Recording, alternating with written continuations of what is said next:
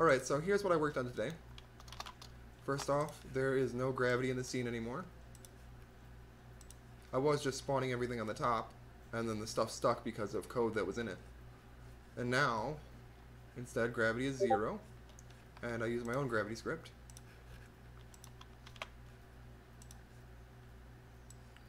So, for object in gravity list, apply gravity if it's not invalid. If it is invalid, pop it.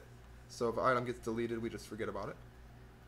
And then, I also made it so that if a spawner that spawns like a weapon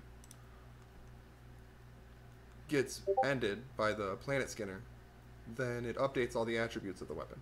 So I did that today also. So we go to the world here, fire it up, and now when I pop a spawner out of the world for the laser gun,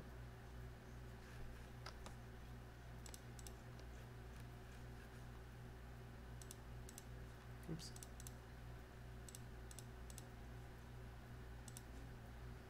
So it's right there. So I could pick it up and shoot it a few times. Leave it with 10 rounds in it. And I can walk over here and drop this so it doesn't fall in the water. And then here's the properties for that gun. So when I walk away far enough, boop, that tile was unloaded. So I can walk back and it'll load it back in. Boop. Okay, so load it back in. So now when I pick it up, it has 10 shots.